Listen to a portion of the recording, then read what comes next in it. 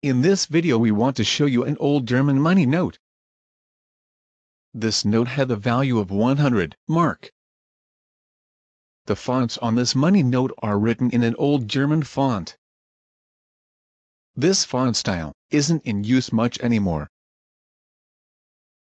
It is from Berlin from the year 1908. So 6 years before the First World War. There are not that many security features integrated in the money bill, like you know it from money notes nowadays. The note is just printed on special paper and has colored serial numbers on it.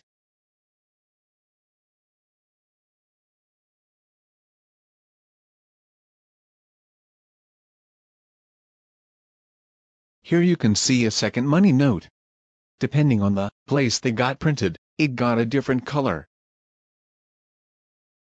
Here we got a red and a green serial number and stamp on the bill.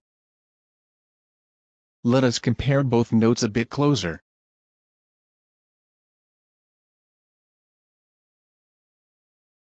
Thanks everyone for watching.